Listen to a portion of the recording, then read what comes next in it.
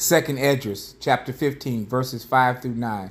Behold, said the Lord, I will bring plagues upon the world, the sword, the famine, death, and destruction. For the wicked hath exceedingly polluted the whole earth, and their hurtful works are fulfilled.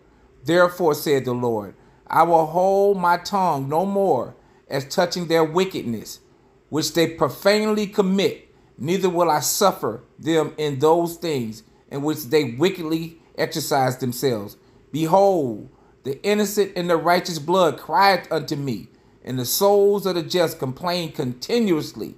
And therefore, said the Lord, I will surely avenge them, and receive unto me all the innocent blood from among them.